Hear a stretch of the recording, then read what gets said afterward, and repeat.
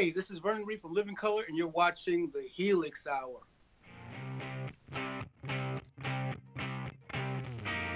Welcome to the Helix Hour, brought to you in part by Design39 Media. Visit design39media.com for all your website, photography, and video production needs. Microphones for the Helix Hour are provided by Rode Microphones. Now, let's talk some Helix.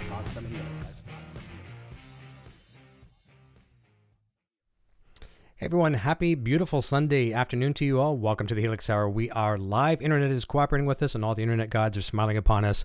Joining us today is a guest we've been looking forward to having for quite some time, from Reba McEntire to Clarkson, Shania Twain here in Canada. A lot of you know Toque, which is a project I'm really thrilled to learn more about just today, as a matter of fact. But guitarist and Line 6 artist, Cory Churko. Cory, how are you?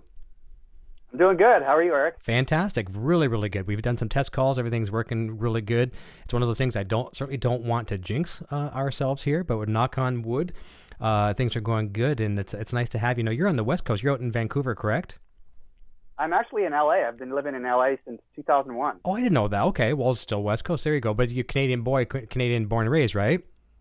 Totally, yeah. I moved down here from Vancouver. I was there for about 13 years. Before that, I was on the prairies in Saskatchewan. Oh, fantastic! So I was just assuming you were still Canadian. Didn't know that you made the move. But how's life down there treating you? Obviously, the weather is more consistent than what we have back home. Gotta say, the weather doesn't suck. Yeah. I mean, it does suck for 2 months in the summer. It gets like out of control hot. Like all the plants just wither up and sort of they go limp. Yeah. But the rest of the year it's just sunshine. I mean, compared to Vancouver, which is probably the nicest place in Vancouver or in Canada for climate. Yep. You get way more sun, and consequently my mood is a lot better. Yeah. I've only visited Vancouver area once. Before my dad passed away, he had a sister out there, and they lived out in Seychelles and on the Sunshine Coast area.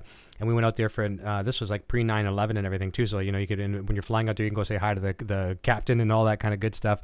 It was about a 2-week trip out there, and just loved it. Now, it was quite rainy, like a lot of that weather you get out there. But beautiful green like I've never seen before, and a lot of forestry. It was a really awesome trip. It's a beautiful part of the world for sure. And when the sun comes out, you realize what all that rain has actually done, and why it's so beautiful there because of the rain. Yeah, it's worth it for sure. It truly is, for that life, right? And clean too. I mean, just the air. I mean, it's been a lot of years since I've been there. I'm not sure if it's like smoggy now with big metropolitan cities and stuff like that. But of course, where we wasn't in that area. Just beautiful fresh air. It was nice. Yeah, absolutely. Yeah. Loved it. I'm going to say hi to a bunch of people over in the chat here. Then we're going to come back and we're going to kick off the show talking about Toque.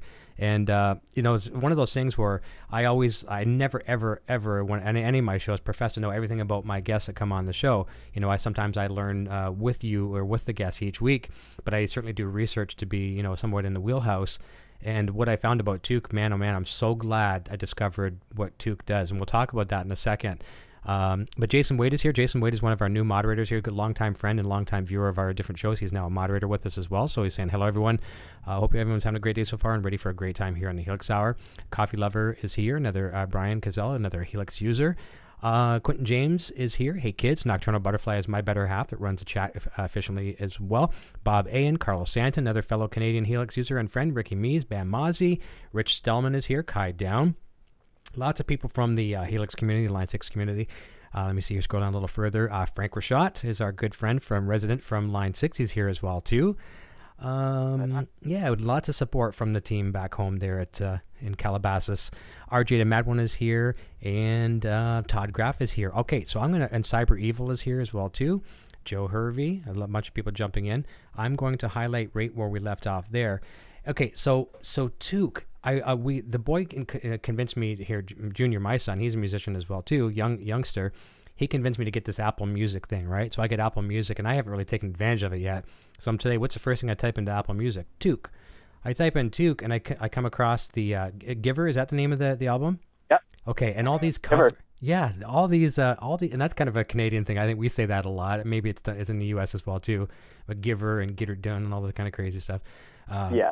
But the music I heard, these covers, and I called Nocturnal, who's Sandra here. I said, come down here really quick. And I'm playing with the Kim Mitchell stuff. I'm playing with some of this other stuff. And like, tell us a little bit about Toque, what the entity of the band is, when it came about, and how it came about. And we'll talk more about this cover a little bit. Well, Toque is myself, two guys that play with Slash currently, Todd Kearns and Brent Fitz. Now, who's that Slash guy? I've heard him. He plays guitar, right? Yeah, some guitar player. He's, you know, you may have heard of him. I don't know. Yeah, he's got a famous hat. And then on drums we have Shane Gallus, who played with the supergroup in Japan, Bees. They're like the Rolling Stones of Japan. Okay. And all four of us are from the prairies in Canada and have been living abroad. You know, two of us are in LA and two of us are in Las Vegas. And Mike Myers, the comedian, once said that there's nothing more Canadian than a Canadian living abroad. Okay. We always long for home. You know, we long, where can we buy pierogies? Where can we get poutine? You know, all that kind of stuff.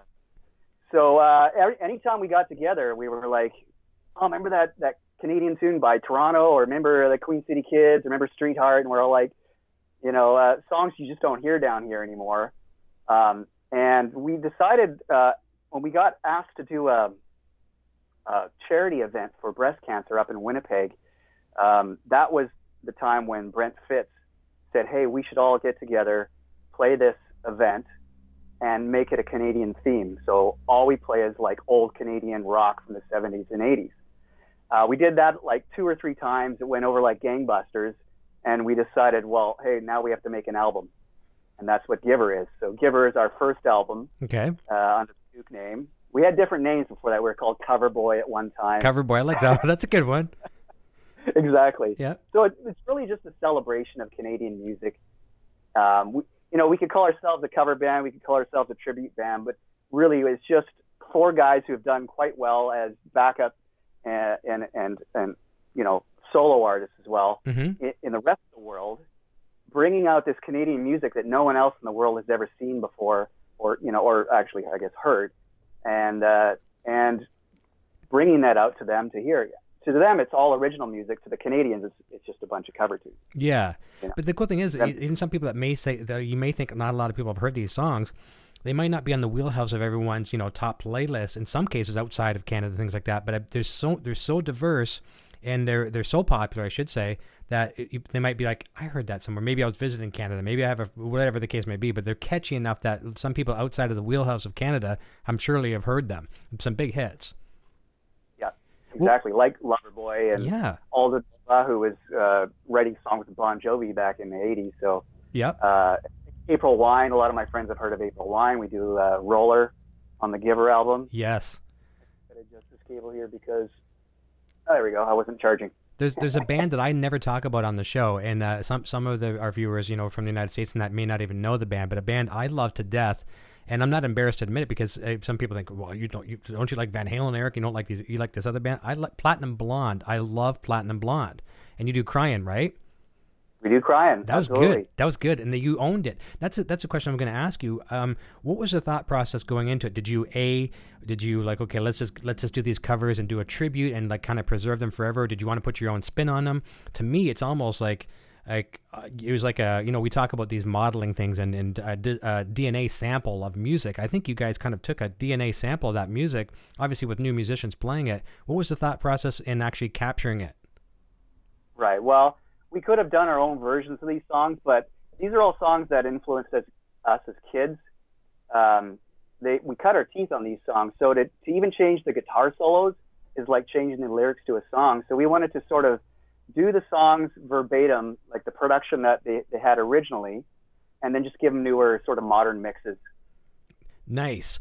Now, I know we're going to talk like gear like wholeheartedly here soon. We're going to talk about Helix, and I know you're using Kemper and things like that as well too. We'll talk about all of that, but can you kind of share some of the, I'm going to focus more so on guitar at the moment. How did the studio process go? Were you using real amps there? Were you using modeling or both? On the Toque album, it's all Kemper and Helix. I didn't use any real amps at all. Well, they're kind of real amps because I actually profiled them into the Kemper of my real amps. The most of what you hear on the Toque record is a friend of mine just down the street actually has a super nice modded Marshall. Mm-hmm. And so I went over to his place and took a profile of it one day. So yeah, everything is digital. Nothing is old tube amps at all. That's great to hear. Yeah, it makes things a lot easier if you have to, like, if you go, oh, I totally botched that solo, you know, the next day you always hear things differently. Yeah. And you don't have to worry about tube sounding different or the mic getting bumped or, you know, the temperature even being different. It's all so many variables. Yeah. Yeah, and that's a thing for, and especially too for people that aren't engineers. You know, if they want to record at home, like myself, I'm a perfect example. I can't get a good mix with a microphone to save my life, other than speaking. And, you know, that's good enough. Now, live, I was okay. I went for my bands that I always played with. I was pretty much the designated sound guy, and I could get a good live mix there. But recording is a different environment. I think some people might argue that, but I just can't get the sound. So that saves a lot of people's time and energy and all that kind of stuff. It's funny too. One of our previous guests we've had on the show, another major Line 6 artist, is you may know him, maybe friends with him, Chris Robertson from Blackstone Cherry, and he had told us that how his approach was to Helix. The last two records that they did, all the guitars were Helix, and they had you know, the world of amplifiers at their disposal. And if I remember the story correctly, how he kind of related to us, he said, you know, he wasn't getting the sounds he wanted, and he talked to the engineer and the producer. He said, like, do you mind if we just try this Helix thing? And they tried it and got it. And all the bass tones were done with a, you know, your traditional Ampeg SV, you know, SVT, you know, 810, whatever. I don't know what the head was, but it was obviously an 810, probably an SVT. And they, at the end of it, they're like, just something wasn't there. They ended up using the Ampeg and Helix and kept the Ampeg and Helix. So, I mean, that's kind of funny. Nice. Yeah. Well, that stuff happens all the time. And a lot of people will record with this stuff in the studio, and then they'll say, oh, I used my Marshall or I used my Bogner or whatever, you know, just to make it sound cooler for some reason. You know, they think the vintage stuff is a cool way. But I've always been a sort of cutting edge kind of guy. I love technology. I love tweaking. I love to know what technology can do for me. And certainly, especially the Helix, man, that thing is robust. There are so many things you can do with it.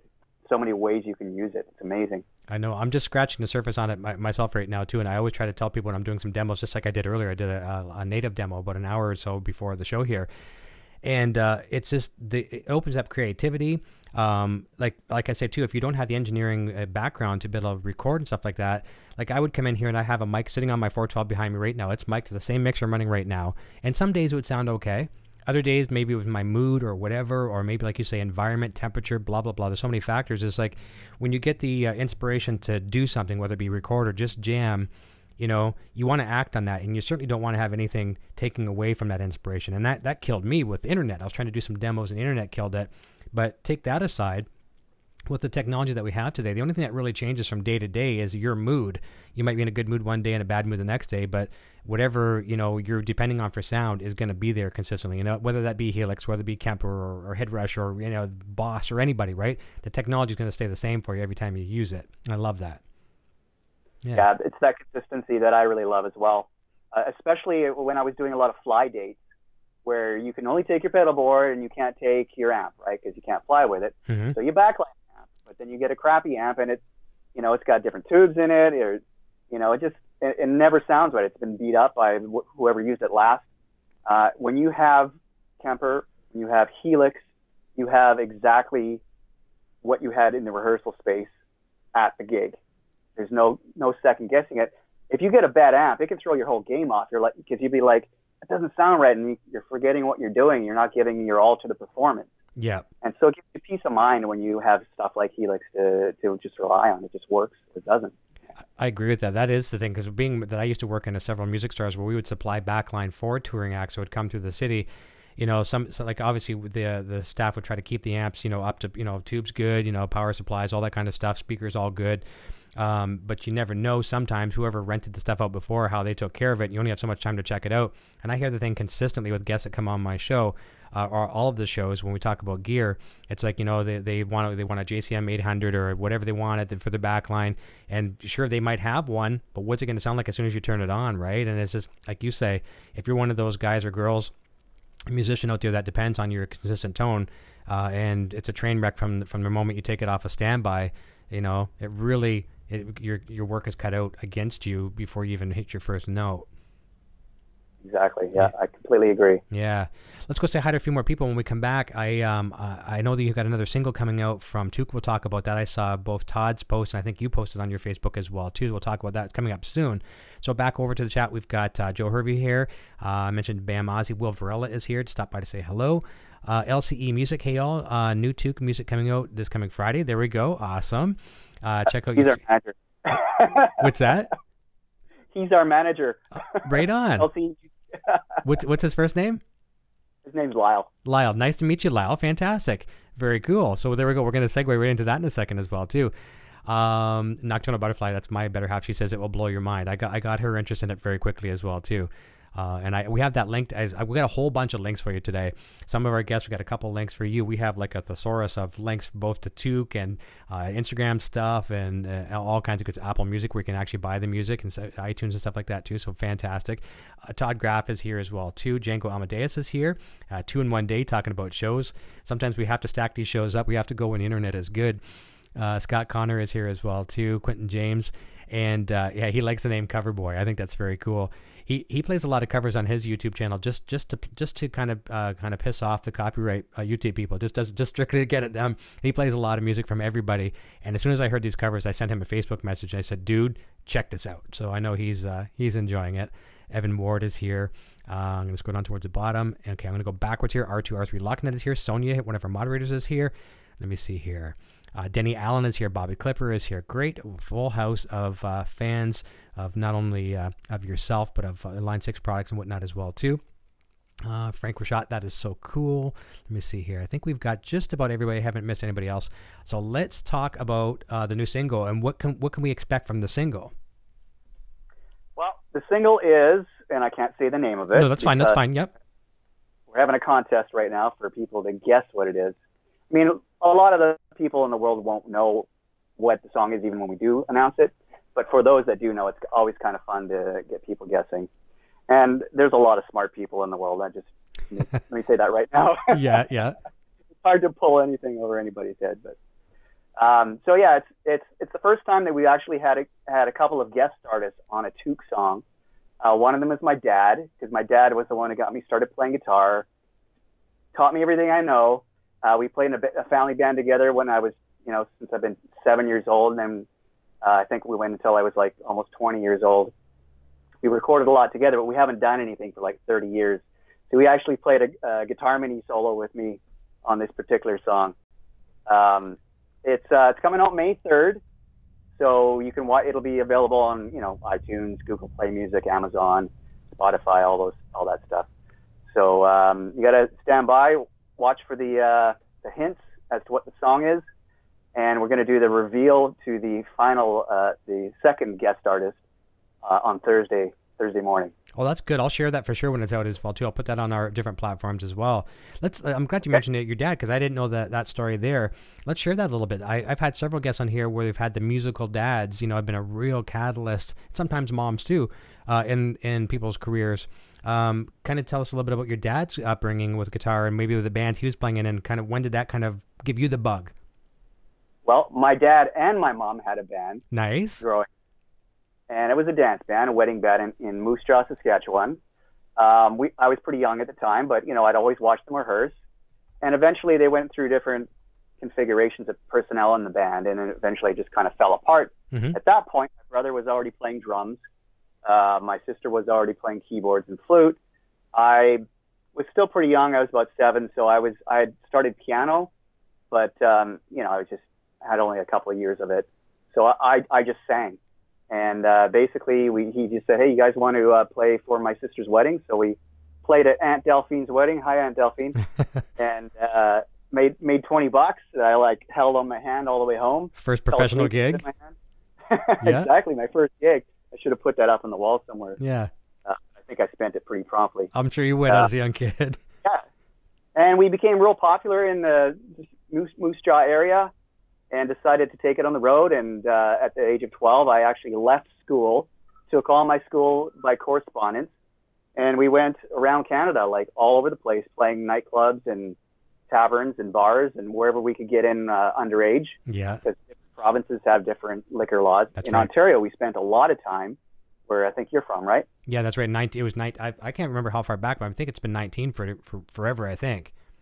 Yeah, it's 19, but you can play legally in any bar underage as long as you leave on your break. Exactly, So, and I was playing at 16 as well. Exactly, you'd be in the kitchen or outside, up in the band rooms that were above or wherever. But you know, we cut our teeth playing in a lot of bars, and I think that's what's been so beneficial to me over the years is having, you know, copying all these parts, copying the sounds, getting this big repertoire of old tunes, and sort of set me up to be, you know, the ultimate cover musician, playing, you know, copying parts for Shania, copying parts for Kelly Clarkson, you know, that whole thing. Yeah. Yeah, so my mom and dad were in the band, and my brother and sister, and we played that way for many, many years. Do they still tinker with music? Are they still involved? My mom's busier than I am. Really? Oh yeah, she's got like 3 bands or something like that. Wow. My dad's actually doing a thing right now, kind of a Broadway thing.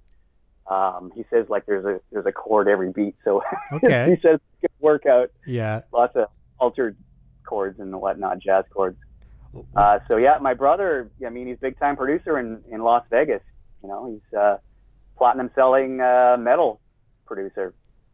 Produced two albums for Ozzy Osbourne, Five Finger Death Punch, you know, bands like that. Disturbed. I think he's done 2 albums for Disturbed. That's quite the musical family. He's big. Yeah, and my sister plays with my mom, and then my niece plays with them. So yeah, everybody's still doing it. Okay, that's not fair to have all that talent in one family. That's nice, though. That's nice. You know, you can all feed off of each other, inspire each one another. That's fantastic. I love that. Yeah.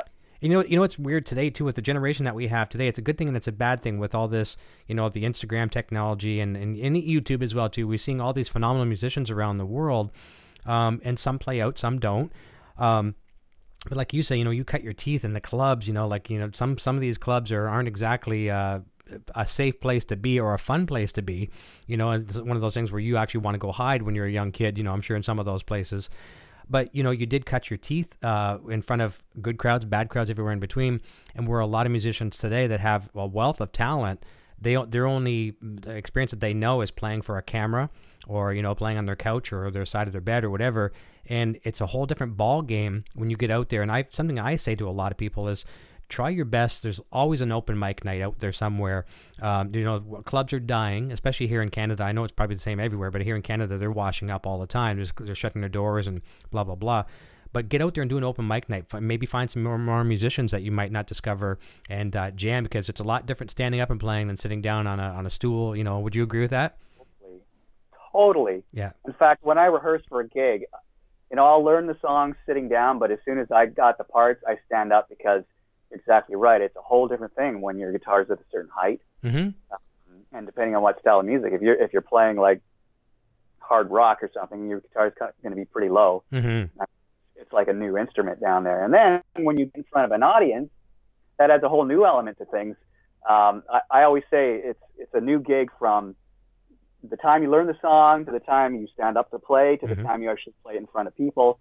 You get the lights on you. There was a guitar solo that I played in the Shania thing, From This Moment On, which has a really nice guitar solo on it. And I had it perfect. And then the spotlight came on me to play it for the first night, and I couldn't see where I was. Oh, geez. It was washed out. Yeah. Or the next night, the spotlight didn't come on at the right time. So now I was in the dark. You know, and it takes a while to sort of get used to, okay, what are the variables that can happen, and what am I going to do about that when they do happen in order to nail this? Yeah. I remember earlier into my career with the one band, it was like probably the band I put the most work into was with a band, Canadian band, for about 12 years. And I used to always wear my guitar almost like a necklace. It was like up so high, you know, like, I mean, I could do right up to 22nd fret, no problem. And we didn't. You could play though, right? Oh, I could play. It was comfortable. It was great. Looked crazy. And I dressed horrible, and thank God for when my better half came into the picture. She eventually became the band manager, and, you know, changed the band's wardrobe for the better, changed my appearance for the better, stuff like that. But we did talk to this one consultant from LA, And he's a great producer, Nick Nolan. His name came up the other night on the show when I had Blue Saraceno on the show. And Nick Nolan kind of looked at us and said, he looked at our pictures. He's like, first thing you're going to do, you drop that guitar down like 14 inches, you know. And so I did that. And sure, it looked cool. Like I'm almost like the Ramones now. And it almost sounded like I started playing guitar that day, because everything I could do, I'm like reaching, and I couldn't do those solos because I'm always up, you know, from the 12th fret to the 22nd fret. And that's my comfortable spot. And trying to reach those notes is just like, oh my God. And so it does take a lot of transitioning. And I like you're saying too, when you can't see your fretboard, that's why I don't like guitars without fret markers. I'm not afraid to admit I need them. And even if you have them on the side, you know, if you can't see, and I like to see where I'm at, a road map. Totally. Yeah, it does help. We'll actually put like glow tape on the tops of the neck, so that if the lights are out, you can still see where the fret markers are. Very good idea. It definitely is a big issue when you get in front of like a lot of lights. It's a whole different thing. I don't know if you're like me though. When your guitar's a lot lower, it's hard to do a lot of really accurate alternate picking. Yes. You can still do your hammer-ons and stuff like that, but you know, and that's why I see, you know, actually even Slash is kind of that way. He'll do his riffs and stuff low, and then when he has to do something that's a little faster, he'll sort of prop his knee up and then raise it. Embrace the guitar. Yeah. Yeah, I've seen him do that. Yeah. Justin Derrico from Pink is the same way. Like, he'll put his foot up on the monitor when he's going to do something fast. But you're right. I mean, there's a saying. Somebody, I forget who it was that said this to me. He said, let me grab my guitar here. He said, this is the high register. Okay. This is the cash register. Oh, I love that. High register and cash register. That's well said. Yeah. Now, since you got that guitar, just for a quick second, I see you playing that one all the time. Tell us a little bit about that one. Okay. Well, this is my signature model from Prestige Guitars. Nice. Basically, I wanted sort of a less polished type of guitar. Okay. It has but a Strat configuration so it's got two tones and a volume that you can use your pinky on to do swells if you need to. Okay. Which I love, because on a traditional Les Paul, I always found that that the neck pickup was turned down, and then I go to do a neck solo, and suddenly my guitar was off, and I'd be like, oh. Okay. So one volume is all you need. The only reason you'd need two is if you want to, you know, combine stuff. But who does that? Yeah, yeah. Right? Nobody does that. Or if you want to do the Les Paul toggle. So that's why I put this. Your little kill switch. Nice. That gives that feature. Yep. I'm learning to use this more and more for different things, which is kind of cool. It's got a really cool 12th fret inlay. I don't know if you can see it. I can. It's the Rebel Alliance. That's so logo. cool. I'm a big Star Wars fan. Yeah. Bigsby, Seymour Duncan pickups, and that's pretty much it. Yeah, but I love it. I love the color, the 1F hole. It's hollow inside, so it has a kind of a cool sound, and has great access to the upper frets. That's you fantastic. You can get up higher than a Les Paul. I'm just going to bring your camera down here just a little tiny bit here, see if I can. There we go. I got you fixed there. A while back, I changed strings for the very, very first time on a Bigsby. I'm a Floyd guy. 90% of my guitars have Floyds. I got a few hardtails. My son here has a really nice Eastwood Airline 3P, custom 59 3P, whatever, three humbucker in it, and it's got a Bigsby on it, and never changed to Bigsby tremolo, right? Or strings. And so what do? I go cut them all off. And I watch a YouTube tutorial how to change strings on a Bigsby. And you know, I'm not afraid to admit it. I've just never used one. And it says step number 1, don't cut off all the strings. I'm looking at the guitar and I see all the strings cut off. I'm like, and then I watch all these tricks. Okay, get a capo out and use a capo to clamp in, blah, blah, blah. So I finally figured it out, but I added about 16 new words to the Canadian slang swear dictionary. Some of them are adopted to the U.S. now as well, too. But I was so mad. Now I can do it in 5 minutes. No problem. And I encourage everyone to try that. But, man, what a frustrating experience. I've done the same thing. And, in fact, just the other day, I'm still making mistakes. And you do about 2, and you forgot to go under the little bar. Yep. I had it so when you got to redo it. And it's harder the second time. I know. Because the string's already kind of bent and, yeah. I thought I was going to try to invent something new because I messed it up so bad. Every time I would do a dive with it, it raised the pitch. I went the opposite way. And I thought, do I tell my son that your dad's an idiot, Or do I say, look, we got this new technology. It's going to be a hit. When you bring the bar down, it raises a pitch. But I thought, no, I can't corrupt my son that way. So, and Right. he just knew I was an idiot anyways. He was watching me do it, and he's hearing me curse and stuff like that. So there's a question from Rich. He says, and I'm going to go back to the chat here in a second as well, too. Says, question following up on our chat earlier today. Would love to know what type of audio out Cory uses to amplify the Helix. That's a good question. Because you're using it for effects, right? And okay. So I use the Helix in a lot of different ways depending on the gig. If I got a big gig where I trust the sound man, I will split my guitar signal right out of the wireless, okay, the two, and I will go one side, or I'll go mono into the Kemper, and then mono out of the Kemper, so the sound man gets that in mono. Okay. And then I'll recreate the exact same sound on the Helix and put all my time-based effects on that and turn them all up to mix of 100%. okay. So it's just effects. And that goes stereo to the soundman. Now the soundman has a mono sort of dryish signal and a stereo, the Helix effects. Because what happens when you get when you give stereo to a soundman, there's two guitar players. He automatically takes that stereo and he goes like this. Yeah, so now you've got everything to the left. It's not stereo anymore. I know. Right? So, like in a studio, if you have that situation, you'll have a mono signal usually, and you can put it anywhere in your stereo spectrum. Yep. And then you add stereo effects, which are hard left and right, to that, and then that makes it sound really wide.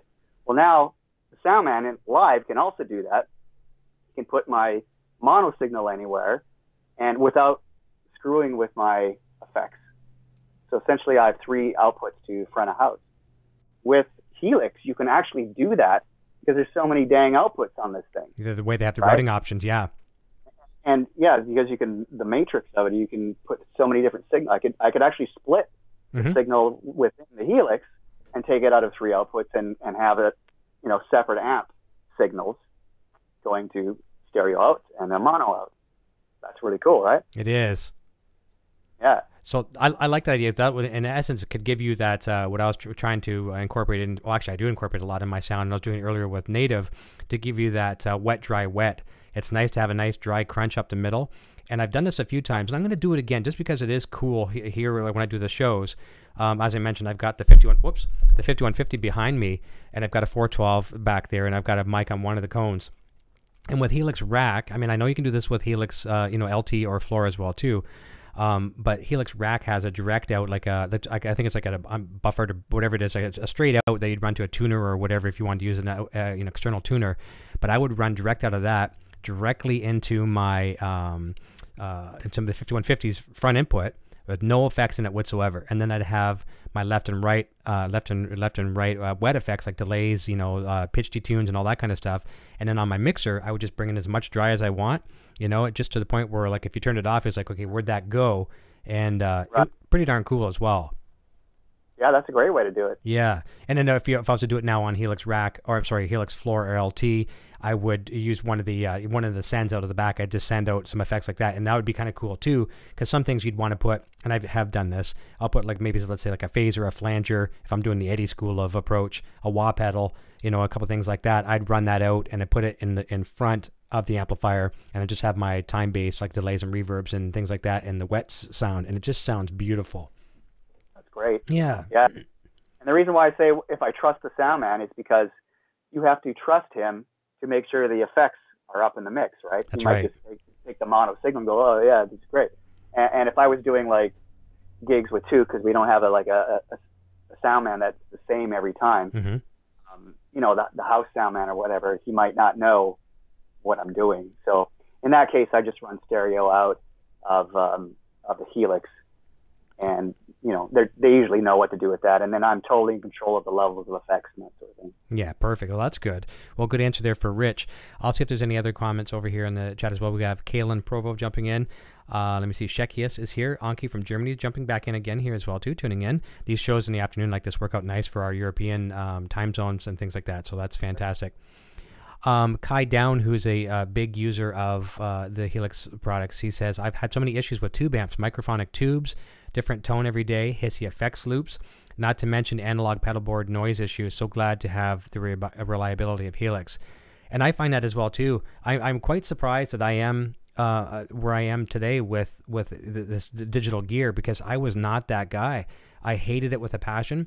And as I mentioned earlier today when I was doing the native demonstration, I've got to give props where props are due. I was actually using a competitor's product for the longest time. I was using Bias FX and, a Bias amp and stuff like that. And I still have it.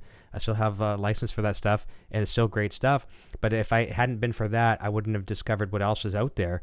And, there's a world out there of stuff that is so inviting to try. And I think that's where a lot of people are afraid. They're just afraid to try because they're scared. Their comfort zone is their Boss delays, mine too, DD3s, and all their favorite pedals and stuff like that. Just take a chance. Go to a music store. If you get a chance, a lot of these places have places where you can buy them and have a 30-day return policy. If you don't like it, bring it back. Do it in your own comfort of your home, because a lot of people like myself don't like to go to music stores and play. I get very intimidated by it. Just don't do it. So bring it home. Try it. If you don't like it, bring it back. Yeah, I totally agree. There are so many guitar players who, like you said, are scared of technology, and maybe they don't understand it. And I understand there are people that, some people that get it, some people that don't. And I'm actually thinking about starting a YouTube channel that addresses that, explains what MIDI is, how it can benefit a guitar player. Most guitar players think MIDI is for keyboard players, but I use it on a regular basis. Yep. I never have to even use my wah pedal because MIDI is feeding it. I just play. I can be anywhere on the stage and never have to run back to my pedals to make sure I kick on a solo tone. Yeah. I let computers work for me, and it's not as hard as people think it is when they get, like you said, intimidated by the whole thing. But I love doing it, and so I'm happy to share that. And I'm glad that you said that. And I have two things about that. Number one, I think that's an awesome idea. If you have the time to commit to it, I think that doing a YouTube channel is phenomenal.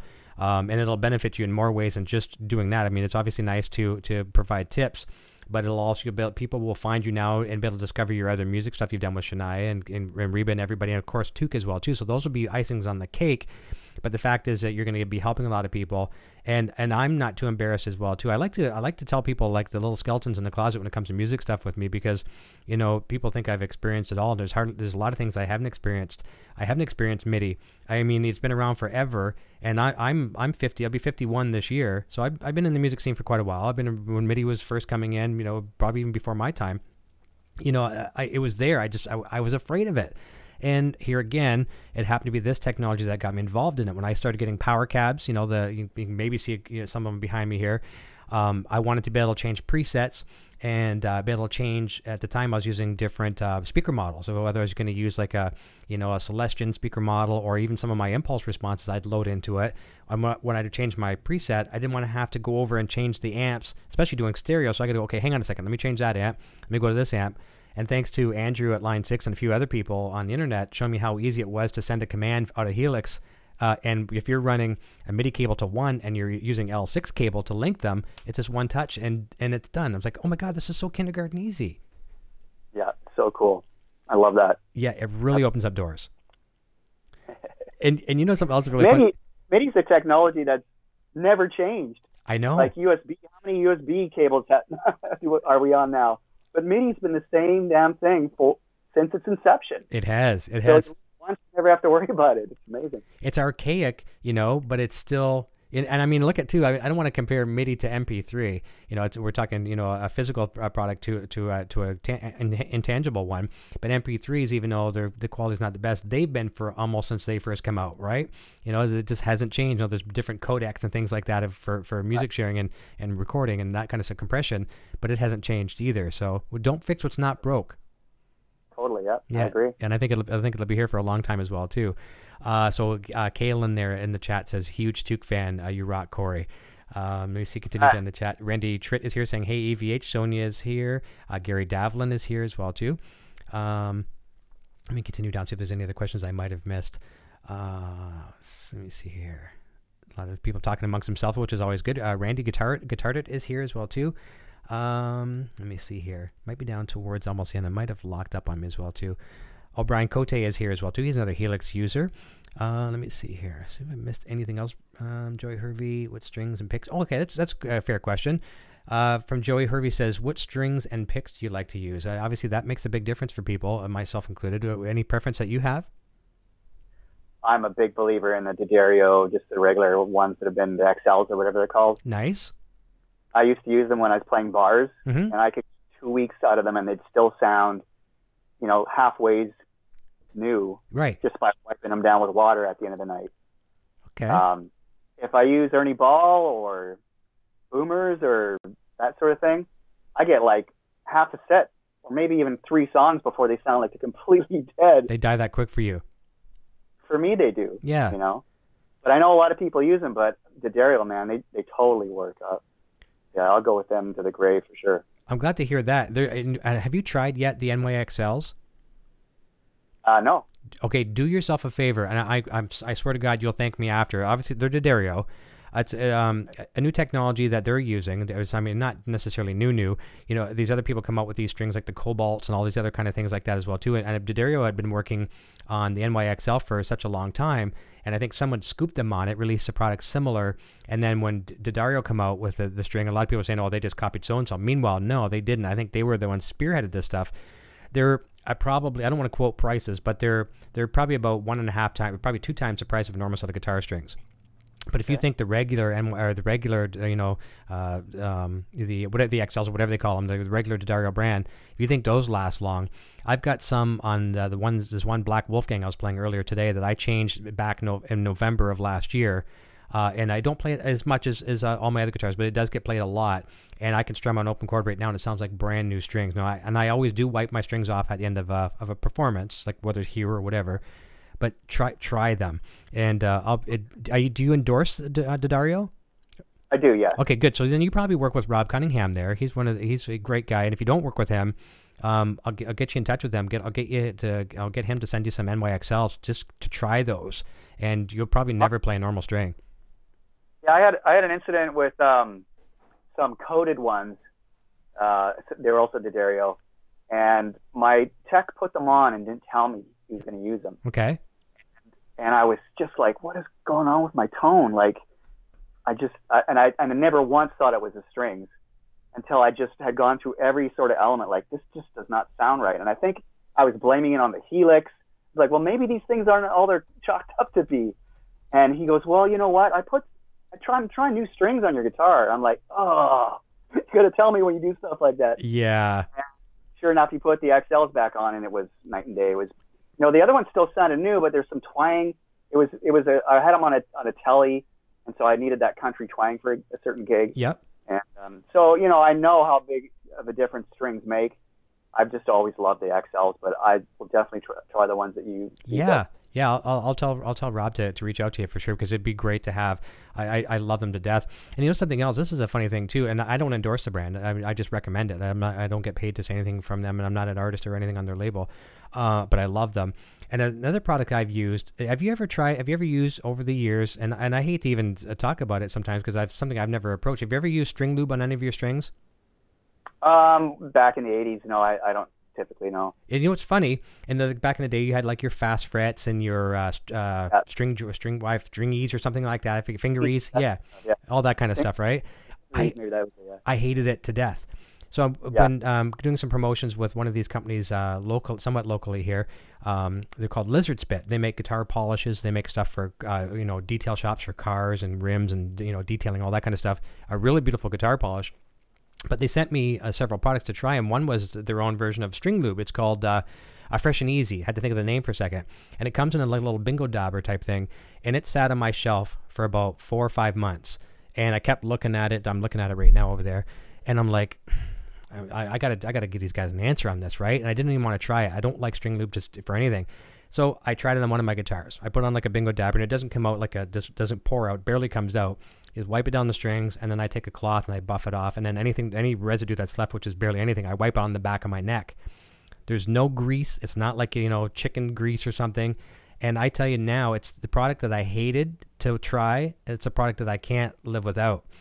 Another thing I would suggest to you, on maybe not one of your touring guitars, maybe just a guitar you want around the house, try it and see what you think of it. And it may kind of freak you out because it'd be something that you would have never probably wanted to try in your life. And for me it was, and now I can't live without it. It's one of those weird things. I'm running out of. I'm like, guys, you got to get me some more of this fast. You know what I mean? Yeah, for sure. It's neat. It's neat. But my tech recently turned me on to cornstarch. They'll put cornstarch in a little bag, like a cloth bag, cotton bag. Okay. And then I just kind of tap the bag in my hand, and it puts kind of a little talcum powder. Okay. And it totally soaks up the sweat and makes. And I use it a lot more for fiddle, because fiddle is so temperamental. Sure. You are sweating, or if it's humid in the room, or if it's not humid, like every place you put your finger, because there's no fret, is a new note. Yeah. So you have to have consistency there. So in order for me to get consistency, I would just dab the stuff in my hand, wipe it on my hand, and then it was very slick. Good. That works. Good tip. And I'm really glad you mentioned fiddle. I've seen some pictures of you playing as well, too. Obviously, electric. This kind of reminds me back of a guest we've had on the show, too. Now, obviously not fiddle, but we're talking cello. Tina Guo, she was on the show, and she's, an electric cellist, just absolutely amazing. And she's using Helix and now Stomp and, that kind of stuff for her sound. Do you run the fiddles to the same rig, Kemper and Helix, or is it just... Yeah. I run every instrument I play through the exact same signal chain. Nice. That's what's beautiful about this stuff, is because all you have to do is turn off the amp. Yeah. Turn off the amp block. And now it's a direct signal. Throw in some reverb. Use the loop, because I like to use these Fishman Aura pedals for my acoustic instruments. Yep. So I'll put those in the effects loop of the Helix, and then it just diverts it into that, and I've got my acoustic sound. That's phenomenal. And you only have to use one wireless pack as well, which is great. That's right. You're not changing that. I would assume there were a lot of guys or girls would just, to make things simpler for themselves, they would just go into a DI into the board and let them control things. So if you can control it and send them a good signal, I mean, that's the best of both worlds. Sound guys have so much to deal with. The last thing they want to deal with is your fiddle sound. I know. So I know. what you give him is what's going to come out front, because he's always worried about drums and vocals. Yep. So I like to make it really easy for them. Here's the signal. It's coming out at the same level as my guitar. You make sure that everything's balanced. And there's a trick to doing that, but once it's set, it's set. Yeah. You don't have to worry about it. Are you finding more sound techs out there in the world of, from, semi-professional to clubs to touring, places are being more receptive to, well, we'll go smaller. We won't talk about some of the venues that you play, like some of these international, stages and festivals and that, but maybe on a smaller level, do you find that, and maybe some of the festivals, maybe that Toque would play, we'll say, for example, and I'm sure there's big ones as well too, but are they more receptive to like, hey, I'll give you 2 XLR outs from my Helix or my Kemper or whatever? Are they more receptive to that now than they might have been? They love it. They do. They love it. Even when you play an arena, if you have an amp that's facing forward, chances are you're not going to be as loud in the PA. Gotcha. Because that is like an ear dart. Because some of the lower frequencies might not travel that far, high but ones that do. high mid, especially to the people in the front row, is going to be like an ear dart to their head. And the sound man, they always complain about that. So they'll say, can you turn that cabinet around, or can you face it sideways, or maybe we'll put it in front of the stage facing back at you. They absolutely love these digital devices. I'll just say I'm using 2. Just give me 2 XLRs, right by my mic stand or whatever, and they love it absolutely, because they can control the sound up front a lot better now. That's good. That's good to know, because I remember back in my day, this was long before, well, I shouldn't say before modeling. I mean, we had back in the day like the Digitech floor units and, all these, Boss was still doing their thing back then, but it wasn't, none of the companies that were doing it were in a place where we are today. And I'm not just saying that about Line 6, I'm saying about everybody today. We're in a good place for modeling. But I remember with my group, I was kind of I'd be a stage sound guy, and I'd be like, I was the guy that would tell the sound guy, okay, we need this for the bass, we need this for the drums, we need this, blah, blah, blah. And I had a mini disc player that we'd play samples with. We were using backing tracks and stuff. And I'd say, okay, I need a DI from my mini disc. And then it was like, okay, my God, like you guys are like, who do you think you are, rock stars? It was hard enough to get a vocal mic sometimes, let alone asking for all these extras. Right. So it's nice to see there's reception that way from people that are embracing it. And I guess it's a better thing. People aren't getting blasted in the front rows. And one less live mic on stage, right? So one less mic that's bleeding other things. That's right. Drums, whatever. And if you have a lead vocalist who doesn't sing very hard, and they walk by your amp, that gain's cranked up. They hate that. Yeah. So the whole digital revolution is quite amazing from the standpoint of everybody. That's true. And yeah, that's the thing too. I mean, being an amateur sound guy for live, I know if the sole fact that quieter, you can keep that on the stage, the heck of a lot better mix you're going to get. Yeah, clubs especially, because typically guys say, well, I can't get my tone unless I turn up my amp, Well, your tone is deafening everybody in the first table. That's right, exactly. Nobody else can be heard, so and the owner's threatening to fire us, so you make the decision. That's right. And people are going to say, I can't hear the singer. Well, even though I'm a guitar player, it's the guitar player's fault. The guitar player's too loud with that Marshall. Totally. Yeah. I'll just jump back to the chat for a quick second here as well, too, see if there's any other questions here. Ladybug is here in the chat as well, too. See if there's any questions down as I scroll down. Chad Boston is here. You probably know Chad from the Facebook group. He runs him and Chris run the largest official Facebook group for Line 6 Helix. Over 20,000 members now, plus more so. That's great. Nice to see you. Derek Merrill. Mark Dillon is here. Landon the Boy is here. We made it just in time. So you kind of alluded to this. This is from Wooden, whatever. Says, how do you get a full sound with Helix? Any secrets to share? Maybe this is, you can generalize this. And it was a question I had as well, too, maybe for some tips for some users. Now, you're using it mainly for effects, but let's just say take Kemper out of the equation, and you're just going to run your full Helix one night. That's all you've got. They give you, and any tips you could suggest to people, maybe cut back on here, and this is less is more is more. Any tips you could share that will get a good sound in a pinch? Quite often people will dial in a lot of effects, like time-based effects, reverbs especially. Okay. You're at home in the studio or in your bedroom, wherever. But once you get in a live situation, that stuff only masks your guitar, because you essentially have the reverb of the room now already added to your sound after it comes out of the PA, right?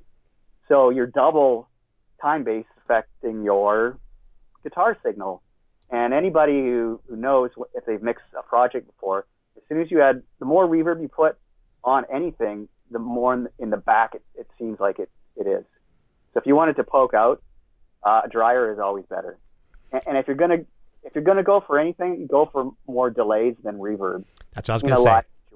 Sure. Yeah. You can always bring your mix back on the delays. So if you're playing an indoor club, you're going to be getting some bounce back off the wall anyway, so you're not going to need as much. If you're outdoor, you could probably crank that mix of delays. But I'm like that as well too, just to have a bit of a slap back and ambiance. Like I was doing the demo earlier on Helix Native, and my sweet spot, I know country is going to be more of a fast slap back, but for me, for rock, I like about a 250 millisecond for like my traditional rhythm stuff, and then when I go into a lead, 350, almost like 400 milliseconds for a nice sustaining delay. I like that, but depending on the environment, yeah, more or less in the mix. So good point. Yeah, and that's a good to do the dry and the wet stereo left and right for sound men. If they get in an outdoor festival where there's no ambience at all, they can just bring that up. Exactly. Right? If they're in an arena, then they can bring that back depending on the room. So it's a lot of flexibility there. He doesn't have to ask you, hey, can you bring the reverb down? He can just do it. That's right. And what I learned, if I was to make a top 3 things I learned in the music business over the years, I'm going to rate this in the top 3 for sure, is please your sound tech. I'm not going to say sound man, because there's some great women out there that do the job phenomenally. So your sound tech, impress them. What I would do, rule of thumb, what I would do, the type of band I played in, I was always an opening act for somebody, or I'm on a bill somewhere in the mix, whether we were opening up for a national act or we were just on bills with other people like ourselves. I'd walk in there and maybe 2 bands are on, we're the 3rd band. I walk in there, I see the sound guy, and maybe he's doing a great job, maybe he sucks. But I pat him on the back and introduce myself. Usually take out a cotton batton so they can hear you, shake hands. Hey, that sounds great, man. Doing a great job. Boost their confidence right away. Instead of being, I'm the guitar player with all the 6 Marshalls. I need this mark, blah, blah, blah. No, impress that sound person right away. And if you can make their job easier, your band and you are going to sound like $1 million. Totally. And that's very good advice. If you get down on a sound guy, you're done. You're not going to sound. That's right. He's like, oh, guitar player will let me off. Oh, well, yeah. That fader goes down. That's right. Oh, you can't hear yourself, guitar player? You definitely can't now. Yeah, definitely good to make an ally in the front of the house. That's right. Yeah. That's right.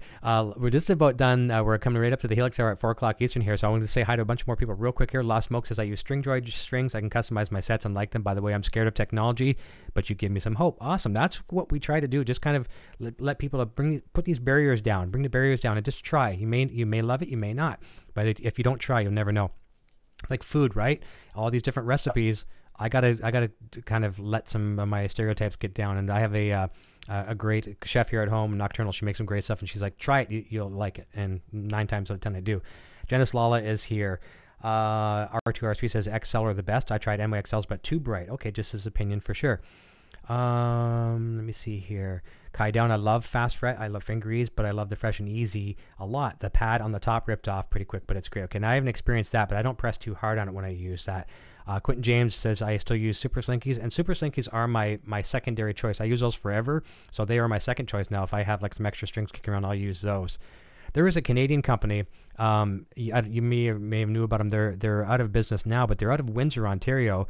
And at the time, this goes back in the early 2000s, they were called Firewire Strings. And it was the first endorsement I ever picked up as a professional musician, and they were phenomenal. I don't know if they made them themselves or had someone else make them, but they were a string that you just could not kill. Even the people that had this like really acidic sweat, you couldn't kill these strings. And then they went out of business, and it's such a shame. I'd really like to find out if they made them or if someone else made them, because I'd like to get the strings again. Right. Yeah. I never answered the pick question either. Oh, yeah. Well, I just use Fender Heavies, like the old celluloid kind. Okay. They wear down really quick, but they're great for pick scrapes. Nice. Those Tortex ones that are powdery feeling. Yeah, they're nice. Last forever, and they feel fine. You can hang on to them, but pick scrapes don't sound very good. Yeah. Pick scrapes. Yeah, I know. Often overlooked. That's like what I do as well too. I play 2 main picks. I'm not sure if you've heard of these ones, these Davas. So okay. Yeah, Dava pick. Now they have different styles, but this one's called a Dava Control. These ones, depending on where you hold the pick, you can actually get a different gauge out of it. So it's almost like a 1 gauge for all kind of things. So that's kind of cool. But you only get that's cool. 1 good pick scrape out of these, and I mean they're good because they'll get you a good pick scrape. But then again, just put like 15 of them on your mic stand, and it'll be great. But they'll tear themselves up pretty quick. And then I use like the nylon EVH style picks as well too. Those ones are nice for pick scrapes as well too. And they're nice. But we overlook that sometimes. If a good pick scrape sounds pretty good at the right time. I have a good pick scrape. First and foremost. That is right. Let me see if there's anything else I can mention, because we're wrapping up here in just a moment. I don't want to miss anybody if I can help it. Gussie Wells is here as well too. David Forbes. Hybrid Slinkies for me for drop tuning. Good suggestion. Let me see here. I just don't want to miss anybody if I can help it. Rick Hyatt is here. What's up, Eric? Rock on. All the guitar players. Lost Smoke says, great show. Got a roll. Dog crying for walk. And we know what that's like. Gary Holt is here, my buddy from LA. Nice to see you. Let me see here. Elizabeth Higgins is here. Great interview. Love Toque. Very, very nice. And I don't know if I missed anybody else. I think that is probably it. So let's just talk about, so to recap again here too, you've got the single coming out. Was it May 3rd you said? May 3rd, exactly, on Friday, this coming Friday. Fantastic. Yep. And what's releasing the album in summer? Fantastic. Yeah. So we'll have the full album and CDs pressed as well, so that'll be cool. Very good. So the physical CDs we can have. Anything else throughout 2019? Obviously, you can be some big summer festivals, I'm assuming. I got a show I'm rehearsing for right now, but I'm not allowed to say what it is at this point. But it'll come out soon enough. But that'll happen in the summertime. And I'm just producing until then. Now, are you still currently touring with Shania, or is that are you off now, or how's that working? We're currently off. We did a whole tour last year, mm-hmm. And we probably will start up again in December-ish. And so looking forward to that. It's always great to be in her camp. Great, fantastic artist. Yes, absolutely. One of those champions. I'm not a real country music fan. I did play a small stint in a country band with Van Halen striped guitars. It was a very weird gig. It was like Waldo. Oh yeah, and all night long, I had my foot over my distortion pedal or my lead channel. Just the other day, I think we did "Fast as You" by Dwight Yoakam or something like that. And I was the guy that got to do the lead on that one because we had 2 guitar players. And it was just the weirdest thing. But people like Shania Twain and Reba, of course, as well too, are the champions that kind of bring you to that genre if you never would have maybe ever discovered them? Obviously, like your other big classics, but they're kind of the champions and the household names that will cross people over, I think. Absolutely. I mean, if you look at any of our live videos on YouTube, we cross the line quite frequently right into like almost metal, to be honest. Nice. Well, that's the thing. Like one of my guitars is tuned down to like a low frickin' A sharp on the low E string or something like that, and I almost have bass strings on it, and it's like it's to get the exactly kind of yeah, chugging. Well, that's what we Love like. it. A lot of people, they'll say, "Oh man, that country player in that band, you know, like so and so, they're shredders, man. Like what, blah blah blah." I'm like, you don't realize it. That almost goes back to what you said earlier about wearing the guitar here or here, the high register and the cash register.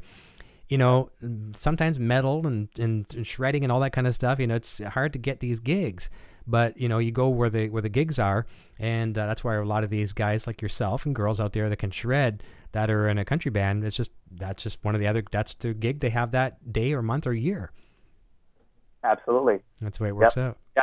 If anybody watches Red Storm on YouTube, just check out Red Storm. Okay.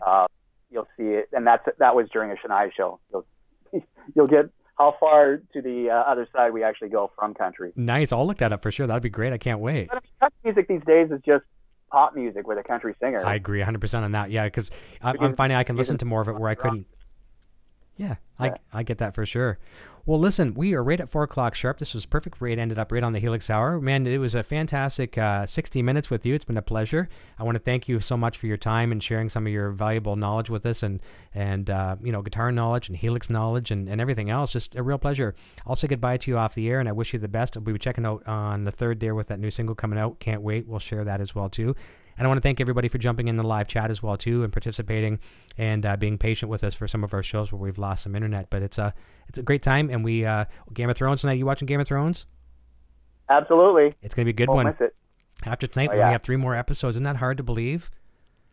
See, and I thought that they were actually going to do more episodes because it took them so long to get this season out. Yep. I thought it was going to be like a double season, but oh well. I think what they've done, though, is because we watch it after the fact. We stream it after and without the commercials and stuff like that. And it's about 60 some odd minutes. So I think each episode is longer than it was before, or no, much longer than 60 minutes. Might be like 90 or something like that. So I think they've made less episodes but longer and almost like a full length feature. But okay, cool. Did you and as we wrap up, did you see Avengers yet? I haven't been yet. No, I'm excited to go for sure. It's good. Have you? Junior and I saw that last night, and I won't say anything about it other than everything that they're saying good about it. It's that and that much more. So we can get to wrap up on a geek note of Game of Thrones and Avengers. All right, listen, I'll say goodbye to you off the air. Don't go away. We'll say goodbye. And everyone, thank you so very, very much. We will see you next time right here on this channel. Until then, cheers. Hey, you're still here? Eric Jr. here, reminding you to check out our full lineup of quality merch. Available right now in the Broadstash Boutique. Quality products and fast shipping. Visit broadstash.com today.